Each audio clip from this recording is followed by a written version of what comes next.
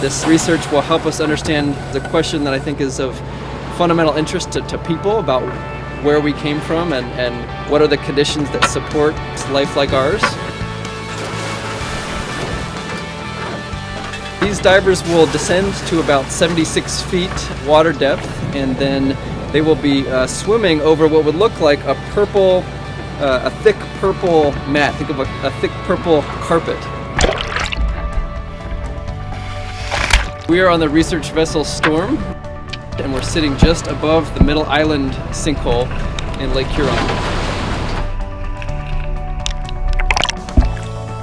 Our interest in being here is to study these cyanobacterial mats that we think represent microbial mats that were present through long stretches of Earth's history.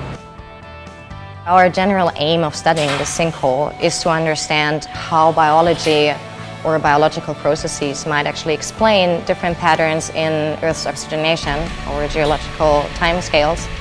This is a great environment for these microbial mats because we have low oxygen, sulfur-rich waters that are excluding typical Lake Huron plant and animal life. The groundwater that emerges from this sinkhole picks up sulfur and salts in the subsurface and then vents into the bottom of the lake. And that leaves an open niche for these cyanobacterial mats to thrive. We want to understand how oxygen was produced on an early Earth, the only significant biological source of oxygen on Earth, and those are cyanobacteria. And those have evolved billions of years ago. We are looking to recover samples that we'll use to conduct experiments back in the lab. We're also deploying a variety of equipment that will take measurements and monitor conditions as they exist on the lake floor. As soon as these samples are retrieved, we are now looking in depth into the activity of the cyanobacteria, trying to understand what controls their oxygen production.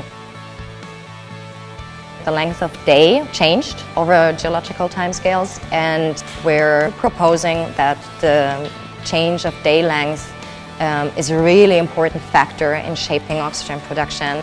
A planetary phenomena that combined with the biology and the chemistry could help to explain why oxygen was not produced until more recent times.